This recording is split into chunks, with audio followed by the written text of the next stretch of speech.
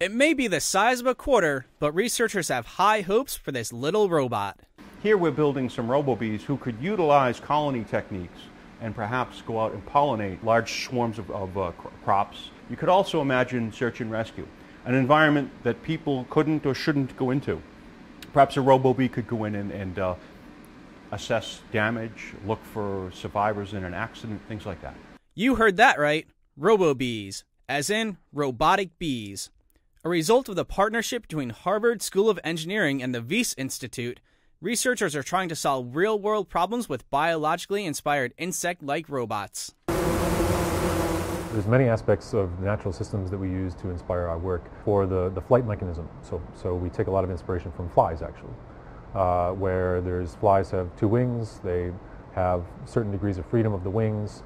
Working with our biologist colleagues, they said, okay, these are the important aspects of this, and that gave us a guideline. So two wings moving with these 2 degrees of freedom, almost doing this sort of treading water-like motion in air. It's sort of just a trick that we can do is very difficult engineering problems. Well, let's see if there's a biological analog and use that to give us a shortcut. The toughest engineering problem? Creating something so precise in an affordable way. The solution looks a lot like a pop-up book. A person doesn't have to manually put these things together. Through a combination of linkages and adhesives, we can have something that folds itself into position using almost an origami technique, and do it with a single degree of freedom, just like on this big sample right here. So as the two plates pull apart, you can see that the robo-bee actually folds its way right into position. So we can come out with masses of these things that are less expensive, and we could deploy them into the field.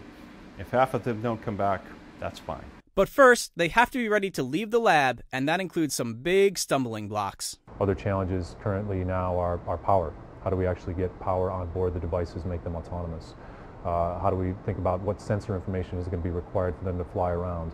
How are they going to compute? How are they going to reason about their environments? Those are the biggest challenges right now. So while you won't be seeing these bees at your next picnic, there's hope yet that the developments in the lab could cook up a long-term solution. Perhaps there's a technological assistance while colony collapse disorder is rooted out and solved.